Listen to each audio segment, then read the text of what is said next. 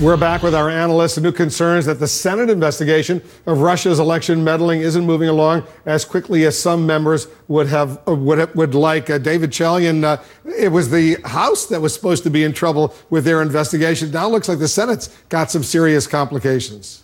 Yeah, I know you might be shocked, Wolf, that when Congress is investigating something related to the president, that politics may thwart a smooth process here.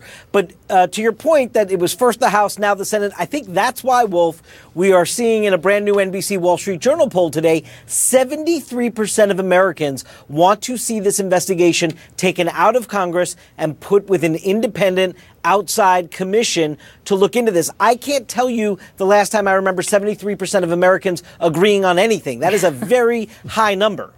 You think that's doable? You think, Phil Mudd, that there should be some outside 9/11 type commission investigating as opposed to the House and Senate Intelligence Committees, or in addition to the House and Senate Intelligence Committees? I think there should be for two reasons. Number one, what David talked about, the politics of this, but there's another issue that we're not discussing. They are focused in the Senate and the House on the wrong question to start with. The question is, how do we move forward for a next election? There is a timestamp on this. They got to move and ensure that candidates are protected and that there's a conversation with the American people about fake news. The witness should be somebody from Facebook, not Carter Page. The FBI can do the people part of this. And I think one reason this will bog down is that there will be too much darts thrown at politicians and political figures from back in the campaign and not the basic question of how do you secure the next campaign. Quickly, when we get your thoughts, you heard Brian Todd report that there's now some indications the Russians are meddling in the French presidential election as well to try to get their favorite candidate elected. You buy that? Yeah, sure. I mean, look at this. The former President Obama levied sanctions 4 months ago, last days of December. The Russians had a choice to make with our NATO allies. That is, proceed with this kind of intervention, which they appear to have done, or respond to the sanctions.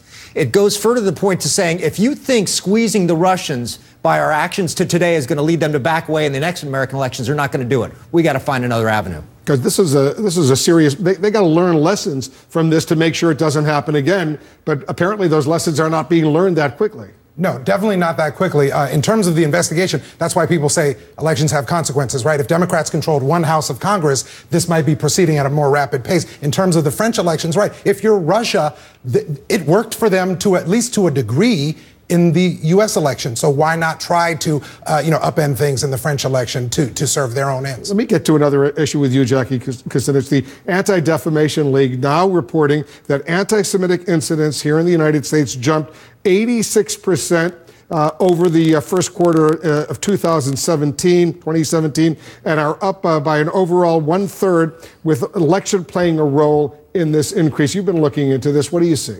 I mean, yes, the ADL put this firmly with the election and social media to an extent, but they saw a dramatic increase because of the election.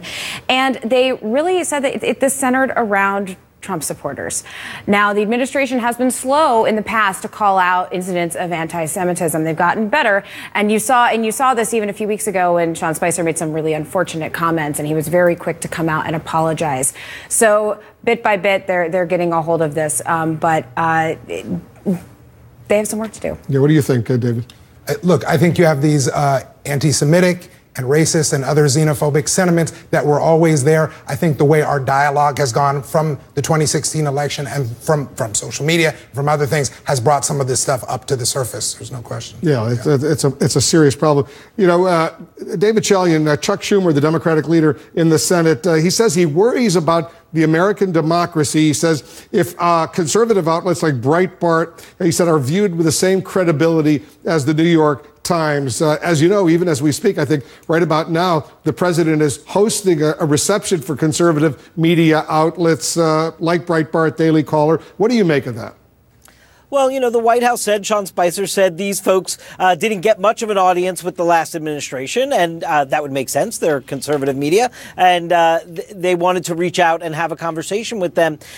You know, our politics, our media sort of followed where our politics was going here. We live in this world now, Wolf, as you know, where depending what team you want to root for. That helps you decide which media organizations you're going to follow and get your news from. I don't think it has left us with a really productive governing coalition in Washington. I think it's part of why you see a lot of stasis and not getting things done, because we are all so split off into our own echo chambers. You have a problem? I don't have a problem with the president reaching out to conservative media outlets. I don't have a problem with another president reaching out to liberal media outlets. I don't care. That this issue, though, is far more profound than that. And that is, when we have a conversation about a wall, about immigration reform, the beginning of the conversation should be what the facts are. What we're seeing with these media outlets is they're putting together fact and fiction in ways that confuse Americans. We don't have a basis to have a national conversation on this stuff. And that's partly the fault of the media. He is reaching out, the president, to a lot of people. He's having dinner with John McCain and Lindsey Graham tonight at the White House. That should be interesting. Oh, to be a fly on the wall during that meeting. And they have definitely been some of the president's biggest detractors. So it will be interesting to see what comes out of this, because it really has been across the board. You can always count on Lindsey Graham and John McCain to cause a little friction. It looks increasingly like on a lot of these national security issues, the more hardline views of Lindsey Graham and John McCain, the president's accepting some of them. He certainly accepts. I wouldn't have described him as hardline, but I would describe him as more mainstream or traditional Republican. President Trump is seeing that some of the things he espoused during the campaign, he's not, when he gets into office and has to govern, he's not as far from McCain and Graham as he may have thought he was. Very quickly, David, it's a good idea, though, for the president to be meeting with these senators. Sure. I mean, I think the president should meet with as many folks on Capitol Hill as he possibly can. I think that's a great idea. And yes, especially because this president hasn't been having this kind of experience before in his life. So just learning the vocabulary, learning the history all through conversation like that could be very helpful and informative to him in his own decision-making process. Totally agree. All right, guys, that's a really good conversation. Important note to our viewers, don't forget to join CNN's Jake Tapper later tonight, a special primetime edition of The Lead. Jake will be on at 9 p.m. Eastern. In fact, every night this week, Monday through Friday.